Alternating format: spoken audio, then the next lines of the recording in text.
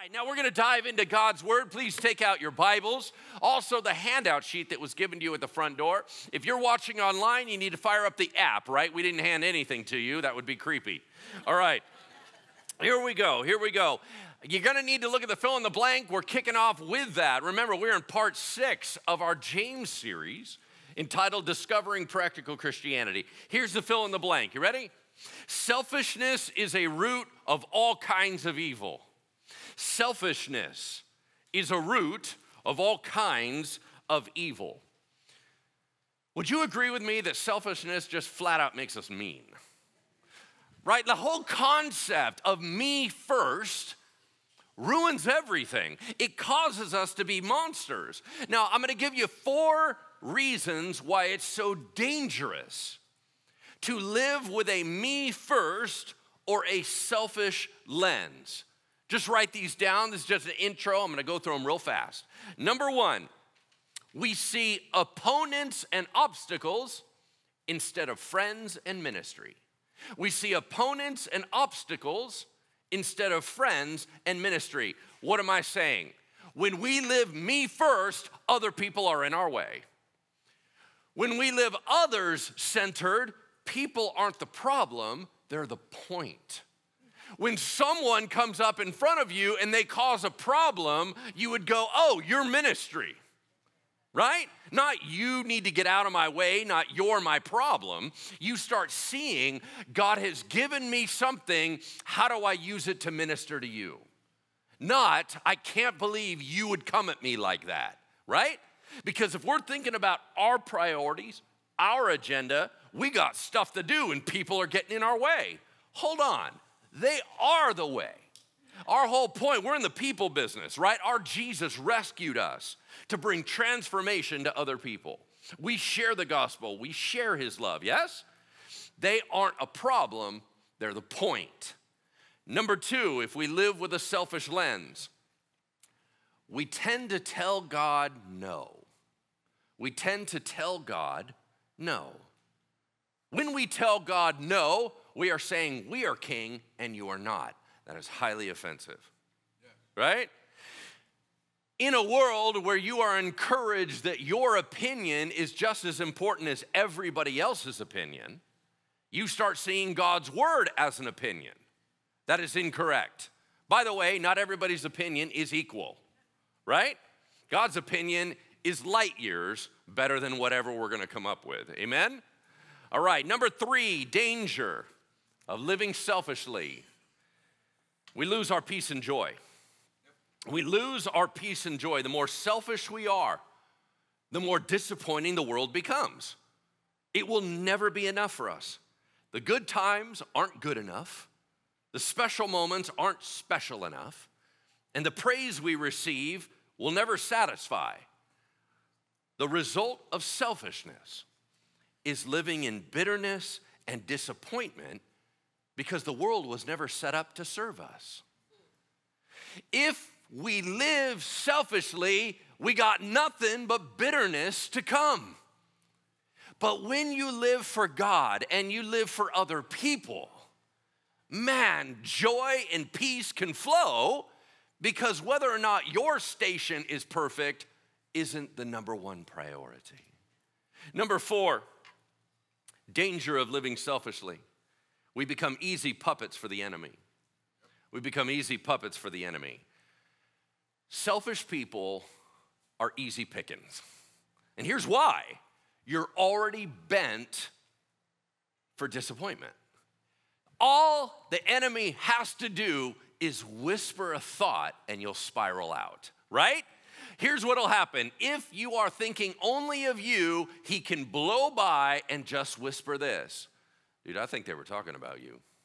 Boom, walk away. Slip right back into the darkness. Why? Because then you're like, oh, they were talking about, what were they saying? And then our minds just go, right? All he has to do is walk by and go, do you really think that you're enough to handle this?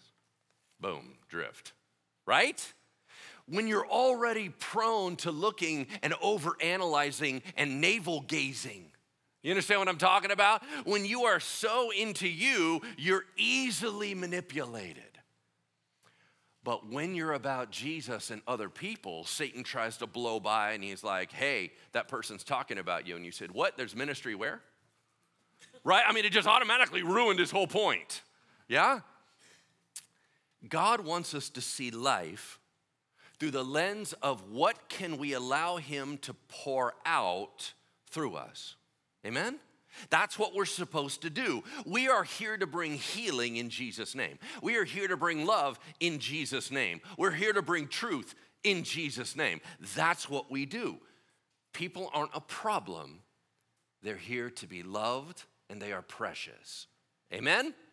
Amen. All right, so we're going to dive into the book of James. Would you turn there with me? We're in James chapter 3, verse 13 today. James chapter 3, verse 13. Now, anytime you see the Bible have an author get really riled, get angry, especially if it's like Jesus or if it's somebody like James or Paul, when they get really mad, almost always they're talking to leaders. Why? Once again, influence. They can hurt people with their influence. Think about how Jesus was. He was pretty chill with tax collectors and sinners. Is that correct? I mean, he was just like sweet and kind and encouraging. When he got locked in with the Pharisees and the religious leaders, he starts throwing bombs. You whitewash tombs, and you're like, whoa, Jesus, what is going on, right? Paul's the same way. Very kind to the oppressed, very kind to the prostitute, very kind to all.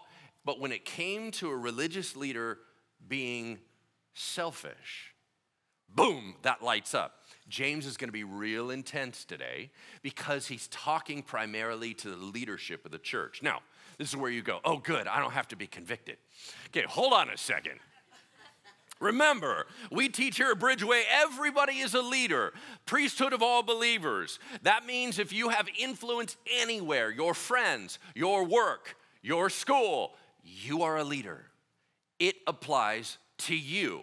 Because here's the truth. The truth is, we need to realize, is there anything in what God is saying that I can apply to my life? We need to soak that in because I would hate to miss the revelation of God. Right? And here's the thing. You don't need to cause the problem to learn from the problem. Here's my point. It's a very firstborn thing to do. I am a thirdborn, right? Which means that I am entitled and spoiled. We don't need to get into that. But I am a thirdborn, and here's what I learned, right? That I can learn from other people's whoopings.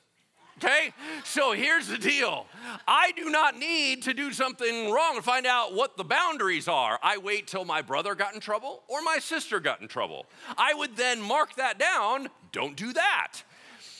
I don't understand some of you people that need to do it yourself, right? My backside is very thankful.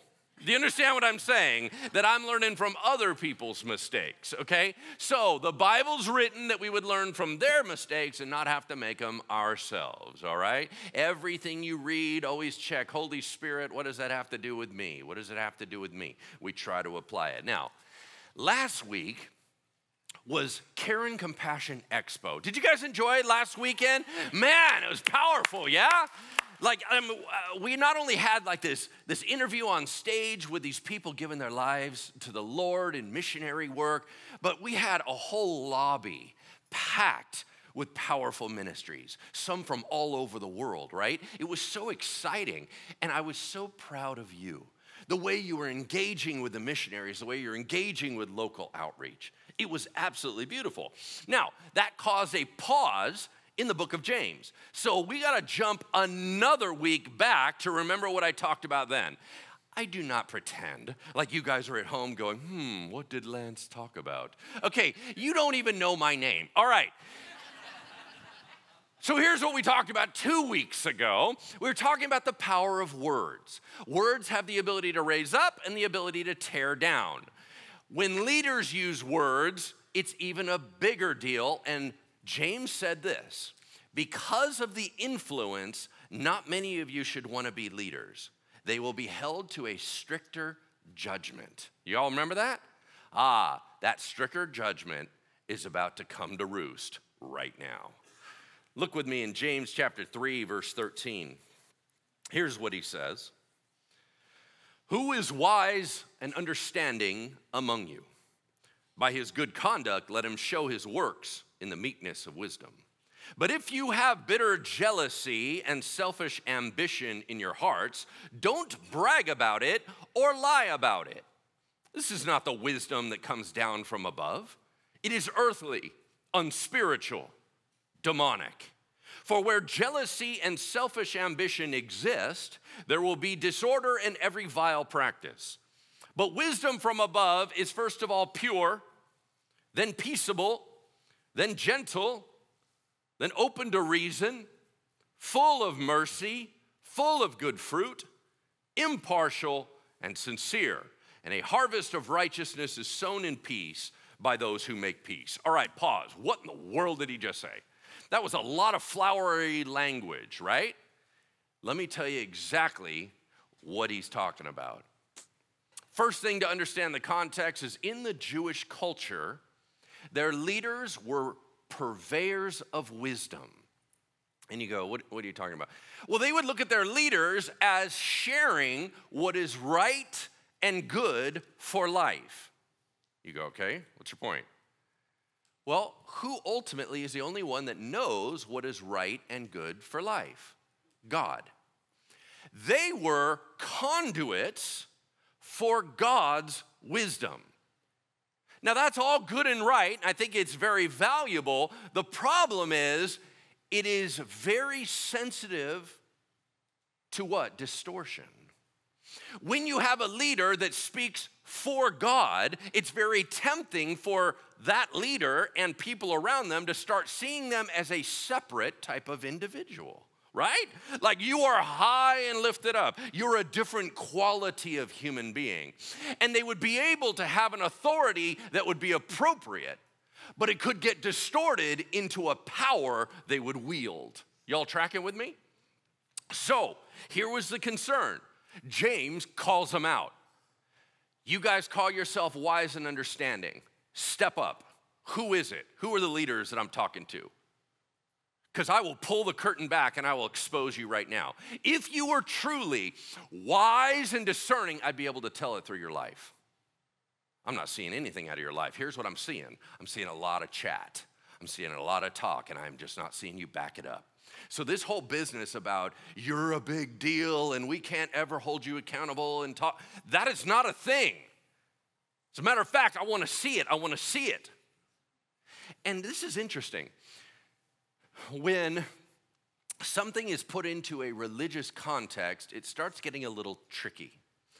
For example, you would see your boss at work outside the church, and you would kind of know your roles. When I go to 9 to 5, they're in charge when it comes to company things.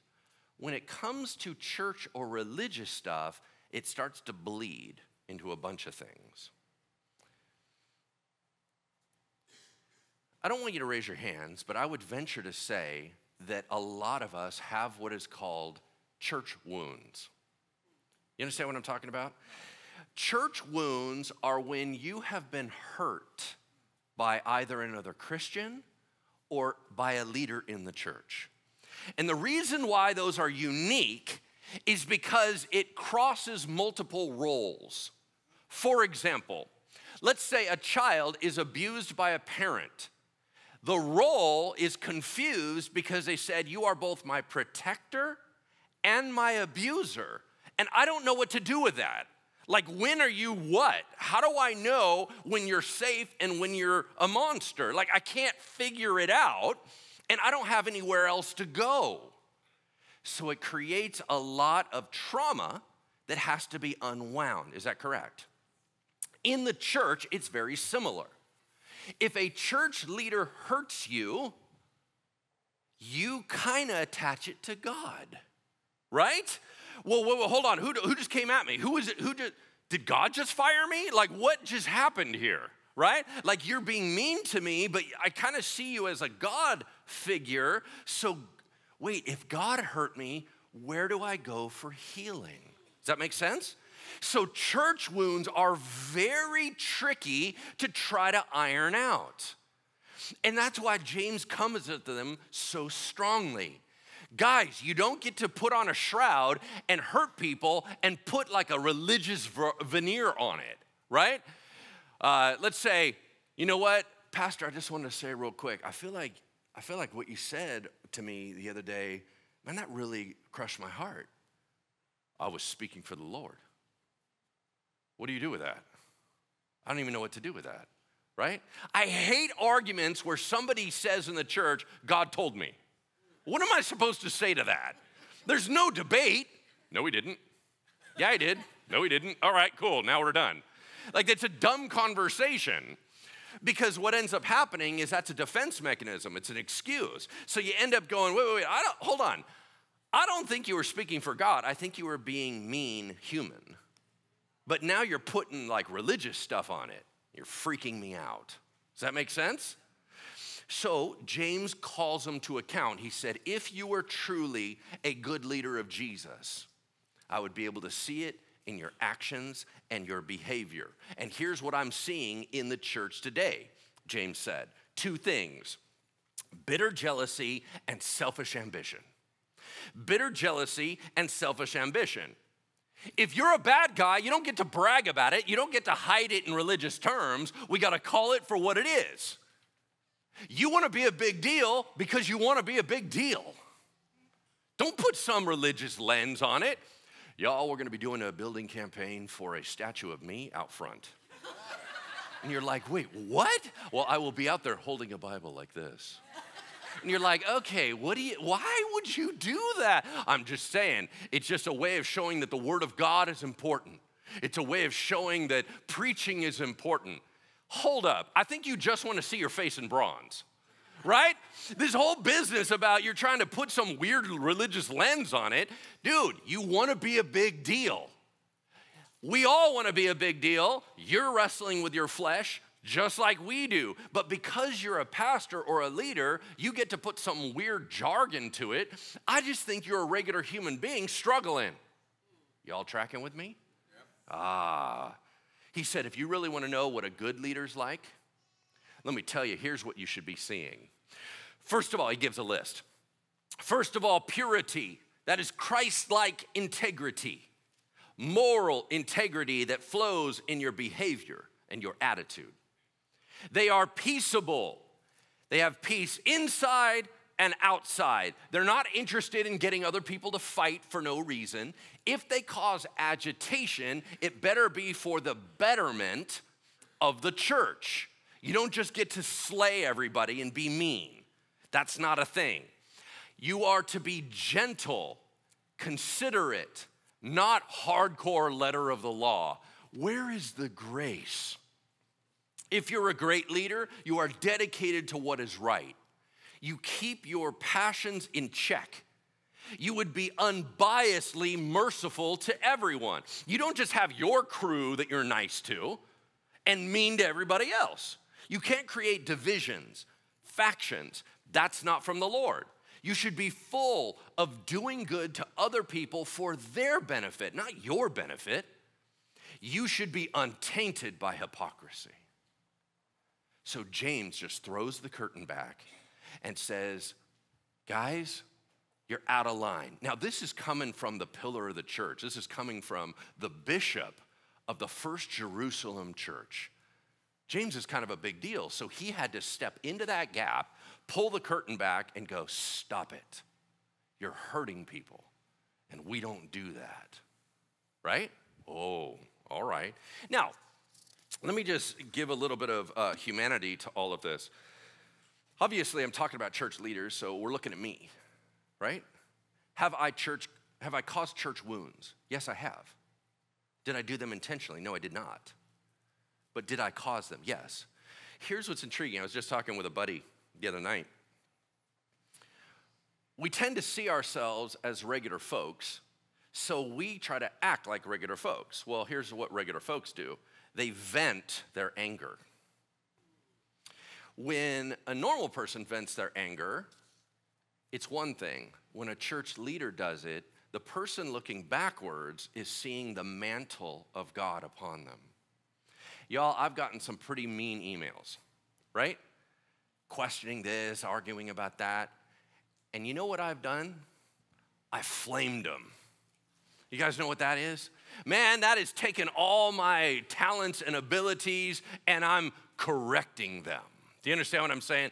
Boom, right? And everyone's like, you know, Lance, you should probably set those aside for a moment and think about it. I was like, but that will not make me feel better, right? And I'm just like, they must die, you know, and it's like I have to fire back. Okay, because as a normal human being, what they did hurt me, and I wanted to make it right. The problem is I'm wearing Jesus clothes. So what's coming out of me has more weight to it. And they went, whoa, whoa, whoa, you're not regular. What you said to me hurt me worse. Y'all, I've done that. I didn't do it to be mean. I didn't do it thinking of the clothes I was wearing. But I need to, amen? So, but those are hard to heal. Okay? Once again, I never want to appear like I am not putting myself under the authority of Jesus Christ, right? Let's call it what it is, yeah? Let's pick it up in verse 1 of chapter 4. He said, what causes quarrels and what causes fights among you? Is it not this, that your passions are at war within you? You desire and you do not have, so you murder. You covet, you cannot obtain, so you fight and quarrel about it. But you don't have because you don't ask me. And then you ask and don't get it because you ask wrongly to spend it on your passions. Pause. What causes fights with people? I want you to think back on a couple arguments you've had recently. What was it really about? Have you ever had an argument where you and someone were arguing so long you forgot what you were arguing about? Man, okay, this is a perfect example, right? It's because let me give you. Let's say, for example, you were going to unload the dishwasher. Yeah, you go in, you open the dishwasher, and someone from the pit of hell have the forks going up. Do you understand what I'm saying? Now, once again, I'm not saying it's in the Bible. I am saying that I'm speaking from the pulpit. Let's be very clear here. Forks always go down. Do you understand what I'm saying? And the reason why is I do not want to slice my hand reaching in there. And I don't want your grubby paws on my tongs. You understand what I'm talking about? All right, so Christians put them facing down. Okay. No. That's not true at all. Okay. Total lies. Let's say you're super irritated and you're like, oh my gosh, I can't believe you put the forks up, right? And you're like, I even told you yesterday. And this whole argument erupts. Okay, is it really about forks in the dishwasher? It's not. It's a power struggle. I told you, you should listen to me. Does that make sense? And you start digging under it and you're going, wait. Not all disagreements and tensions are bad, but sometimes you're just trying to be the boss. And the other person's getting in your way. They're trying to be the boss too. When we get into the mode that our opinions are the only ones that matter, we're in trouble. But isn't that how we are with everyone that disagrees with us? How dare you have another opinion? Who are you? And they're like, well, who are you? And I'm like, well, clearly nobody knows who we are. Does that make sense? We have no idea who we are. James says at the heart of it, there are wars going on inside of us. What does that mean? It means this. You know that when someone gets on your last nerve, Jesus would give them grace and patience. You know that it's more important to win the relationship than the argument, right? But on the other hand, boy, are they irritating. You understand what I'm talking about? Like you got this war, like the little angels like bleep on one side, little devils on the other side, right? And it's kind of like Jesus would handle this nicely. The other one's like, shut up, right? You must hurt them, right? Okay, we have these wars going on inside. When we don't get what we want, we do terrible things. I want you to think about this. We've watched stuff happen on a national level, with one nation warring against another. We've seen it in our own lives. But let me ask you a question.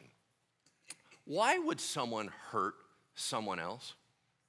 It's so much work.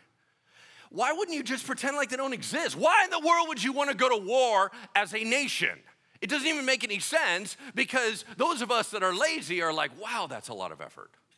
You don't understand what I'm saying? Like, why wouldn't we just stay home and watch Netflix? But something is causing somebody to war and take over something else. There's a motivation. Okay, why would you bother hurting someone else? You got to use all your air. Like, why would you even yell at somebody or say mean things about somebody else? Because you're getting something out of it. What are you getting out of it? Let's talk about that for a second. Why would a person murder someone else? Because, by the way, murder is a lot of work. And you know what? You really have a chance to really go to jail. I'm just letting you know, okay? Why would they murder? To get something or to remove a challenge, right? Why would a person gossip? Because I want to feel like I have new, exciting information. You'll pay attention to me, even if it costs the reputation of someone else. Why is there domestic violence? Because they keep irritating.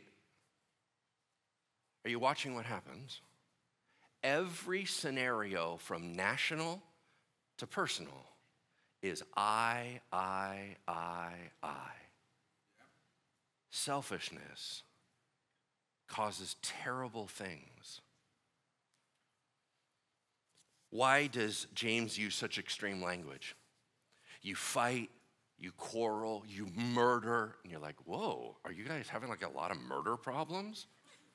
No, here's his point. The difference between a murderer and a racist is not one of quality, but quantity. We may not murder someone, but we've killed people in our hearts over and over and over. Do not pretend like your heart is more pure than a murderer's. It's just they went through with it. There is a commitment they were willing to put behind it. We will simply slaughter, and the hatred will still grow in our hearts. We have to be careful on this whole idea, those people, right? Those people are bad. Hold on. We have problems that we need to submit to the Lord because our hearts aren't right sometimes. Y'all tracking with me? Yep, okay, 3 people are, praise the Lord. Here's the interesting thing to me. When we get in bad moods and we're in a selfish mindset, we learn how to do adult temper tantrums. Now, it's funny, kids do stuff that is, so the other day, we were at an event, and I was looking over, and I saw Josh Oot. His kids were playing over in the grassy area. And there's a bunch of adults doing things, and his youngest son, Declan, little guy, was bored out of his mind. And so he was on the grassy area, and I watched him. He didn't know I was watching him. I watched him, and he was like looking around for something to do. And so he just falls on the ground and rolls. And I'm like, is that the game? Like, that's not a game. Like, rolling is not a game. He's like, yeah, it is. I was bored, I'm rolling. You're like, oh, okay. Kids will just do stuff, right? As adults, that's weird, right? If you were in Rayleigh's and you're like, ugh, and you start rolling on the ground, you're like, hurry up. Okay. So we end up trying to put it through a lens of what adults do. And here's what adults do to throw adult temper tantrums. We make weird noises. You're like, what are you doing? Are you trying to beatbox? Like, what are you trying to do here? And then we start doing the one that cracks me up the most is when adults heavy walk. And you're like, you're stomping like a child. We're slamming doors, and we understand that we have to put it through some acceptable lens, but we're venting out our anger. Why? Because we don't feel good. I don't feel right. Something made me mad. Y'all tracking? It'd be nice if at some point we all grew up. But we don't, right? We just keep morphing it, right? Okay. Where's God's help in all this? God said, you know what? You keep complaining about what you don't have. You're not even asking me. You're like, yeah, I did. He's like, hold on, honey. Here's what you actually prayed. Lord, blow up the head of my neighbor. Okay, I'm not doing that. That is unacceptable. I understand you have a fence problem, but I don't need to decapitate them. Stop asking for dumb things. Good parents have to sift requests. He said, I don't give you the things you're asking for because they're coming from such a selfish place. So yes, I'm going to tell you no. Dad, can I have more candy? No. You're a spaz right now. Does that make sense? Pick it up in verse 4. You adulterous people. Dang. Do you not know that friendship with the world is enmity with God? Therefore, whoever wishes to be a friend with the world makes himself an enemy of God. Or do you suppose it is to no purpose that the scripture says God yearns jealously over the spirit that he has made to dwell in us, but he gives more grace. Therefore, it says God opposes the proud, but gives grace to the humble. All right, what is he talking about? You adulterous people. Was there a serious adultery problem? No. He's using an Old Testament concept called spiritual adultery. It's a big deal that God busted Israel on over and over. Here was his point. Everything with God that matters is relational, okay? Love me with all your heart, mind, soul, and strength. Is that not the essence of what we're supposed to do? Love your neighbor. It's all relational, right? So what God says is, if I am king and you are going to want to be with me and give me your heart, I need total devotion, absolute fidelity. Therefore, kind of like you guys do your marriage thing, right? Hey, I really love you. Let's go in front of people, witnesses, sign a license, and we get married. You have a contract that holds fidelity. Is that correct? Yeah. Okay, cool. You do the same thing with me. I'm telling you, I don't want you to have any other gods before me. I need to be your number one, and I need your whole heart. Yeah? Yes. Cool. I'm faithful to you. You be faithful to me. But what do? Just like Israel did. Oh, there's a new God in town. I want to go serve that God. Oh, well, this gives me more power. This gives me more options. And we keep going out on God. He said, you spiritually adulterous people. You're breaking my covenant and you're breaking my heart. Wow, that's power, right? That's pretty strong. He said, when you want to be friends with the world, you become an enemy of me. Hold on, let's unpack that. What do you mean friends with the world? Like I can't have friends in the world that aren't Christian? No. The term world in this context means that which is anti-God in society. Not everything in society is bad. There's tons of good. There's bad, okay? The parts that are anti-God is called the world. When you make friendship with them, you're going into partnership with them. You're investing your resources into them. When you do that, you are obviously now an adversary to God because it's anti-God. Make sense? He said, you keep playing this. I want to keep one foot in one world, one foot in the other world, and think I can appease both. You cannot. You will either be friends with that which is anti-God, or you will be pro-God. That's it. He said, but because I know you're broken, I still have more grace for you. And this is the sweetness of God, right? Think about this. Maybe some of you just came to church for this one phrase. Your sin doesn't change God's nature. Like on your worst day, God is still grace-filled. He doesn't allow your sin to alter who he is. He's like, kiddo, when you're sweet and cuddly with me on the couch, you know what? I have so much grace for you. But when you're a total brat, I have the same amount of grace for you. Your world doesn't change my world. I got grace for you. But you want to get on my bad side? I oppose the proud, but give grace to the humble. You want to tick God off? Be prideful. Why? Well, that's what took Satan down, and it didn't go super well. He even took Adam and Eve down. He's been playing the same game. Don't be prideful. Be a softie. God's really nice to softies. Okay, here we go. Pick it up in verse 7. How do we fix it all? Submit yourselves, therefore, to God. Resist the devil, and he will flee from you. Draw near to God, and he will draw near to you. Cleanse your hands, you sinners, and purify your hearts, you double-minded. Be wretched and mourn and weep. Let your laughter be turned to mourning and your joy to gloom. Humble yourselves before the Lord, and he will exalt you. All right? If the church that James is talking about is so messed up, if leadership is so messed up, how do we get back on track? Stop making it worse. I love this quote. First rule in getting out of a hole, stop digging. Amen? And so he's like, all right, guys, if you are in rebellion to me, first rule, stop doing it. Submit to me and begin to own up to what you did. Bring it to me. Talk about it. Confess. Right? And here's the interesting thing. He says, the devil's all over you taking advantage of this. How do you get rid of him? Resist him and he will flee. Now that's so encouraging. It means that whatever spiritual attack that is on you is temporary. I know it feels really, really long. He said, resist him and he'll eventually leave. Why would he leave?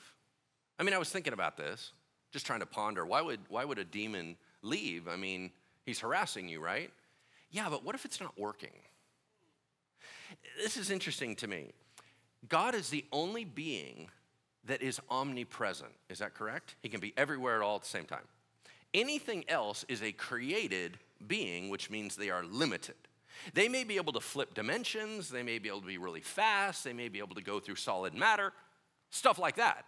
But they can only be in one place at one time. What does that mean? When they're harassing you, they're not harassing someone else.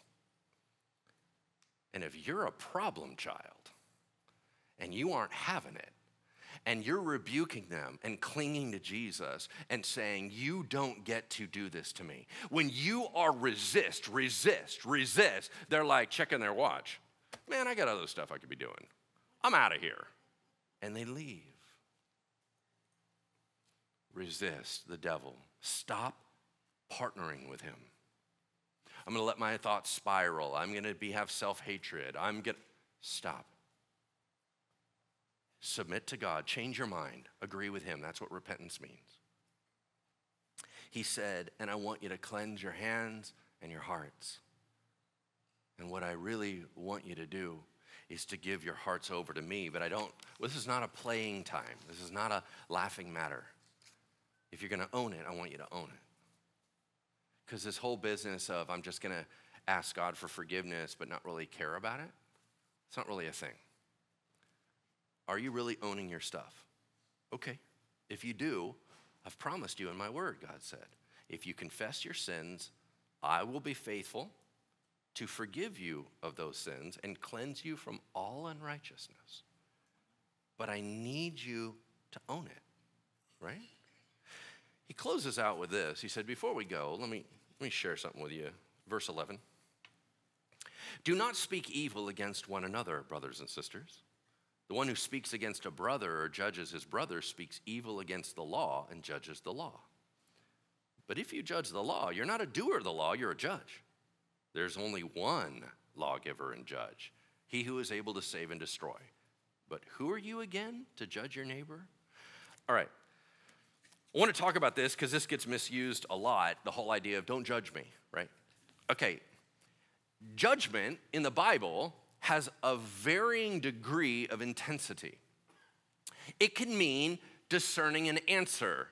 Hey, I see this math problem. It says 2 plus 2. I'm going to determine or judge the answer is 4.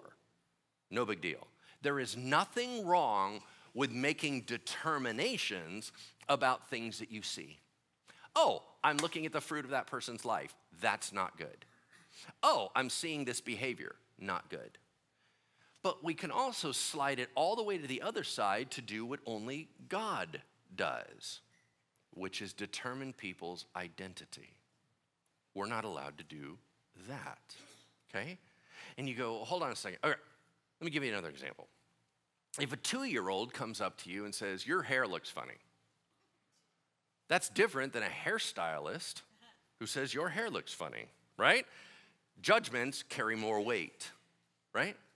If a parent is judging their child's behavior, that's different than a judge in a courtroom judging their child's behavior. Is that correct? Okay, so you have varying judgments. Here's what he's calling out. Who are you to close the book and say what another person is? So what we need to do in our processing is use a different phrase, because here's what we'll say. You're an idiot. Do you understand what you just did? Because when you say you are an idiot, you locked it and said you'll never be anything more than an idiot. You are at your core being an idiot. Your identity is that you do not have knowledge or wisdom. Who are you to say that? You don't get to tell me what I am. You don't even have the right material to work with. You don't know where I've come from. You don't know my motivations. You don't know where God is heading with me. How can you make a determination on what I'm worth or who I am? You don't get to do that. You never get to close the book on somebody. They are a blank.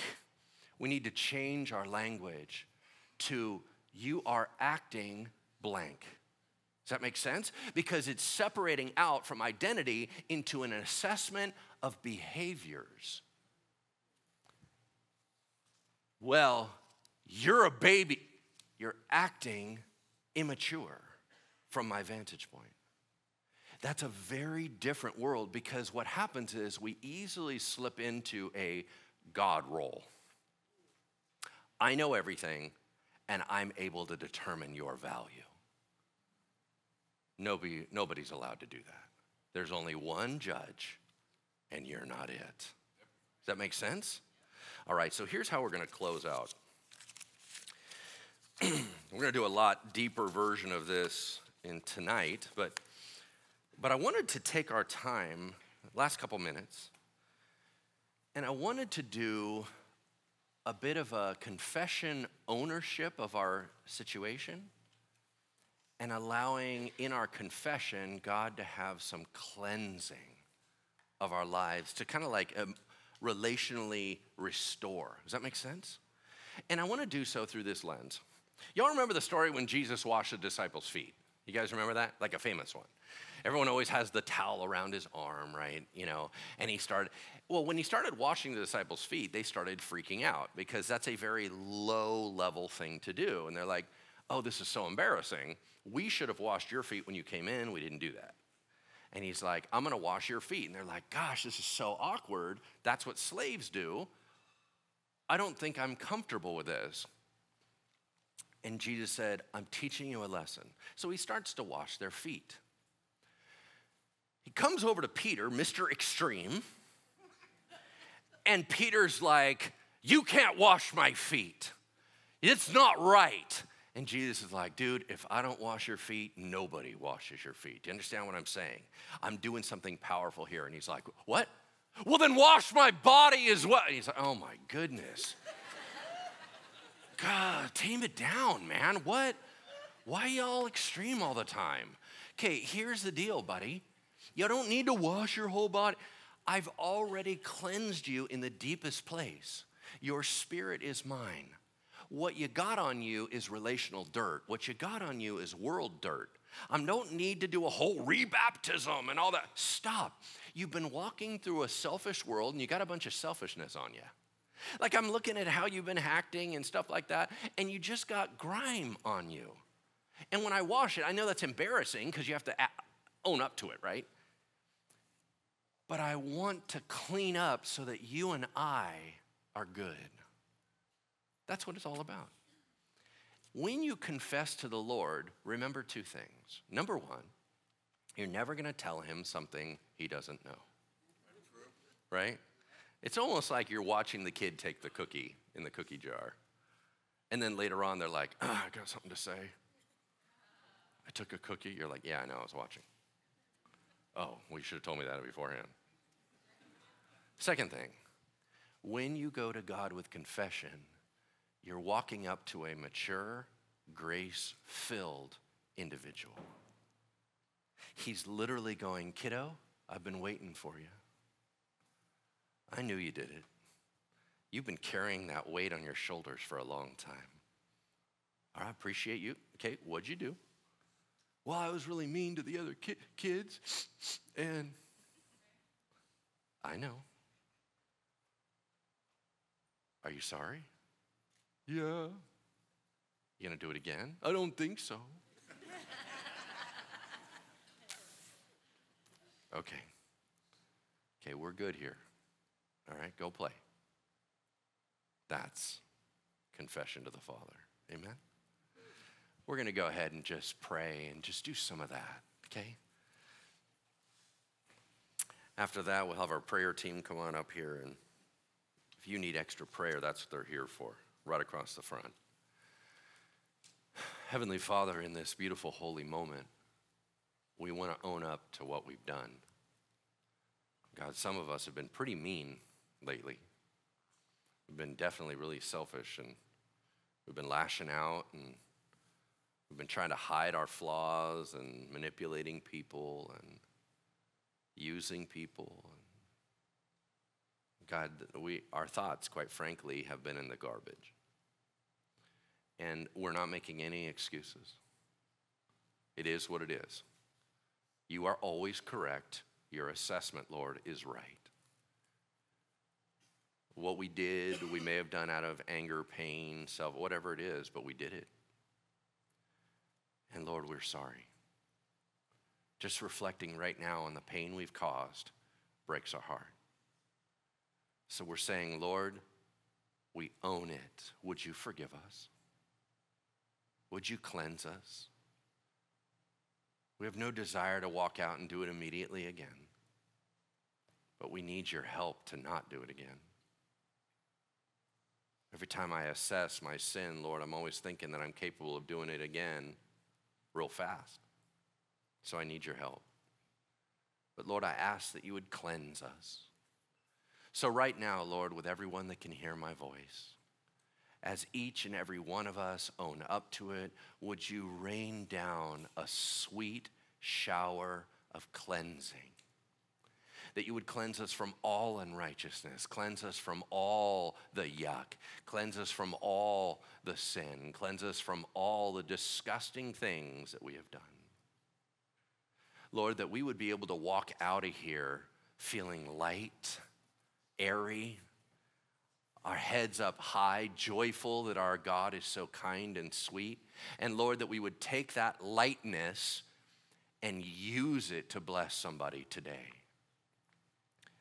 Would you clean us up, restore us in relationship with you to 100%? In Jesus' name we pray. Amen. Amen.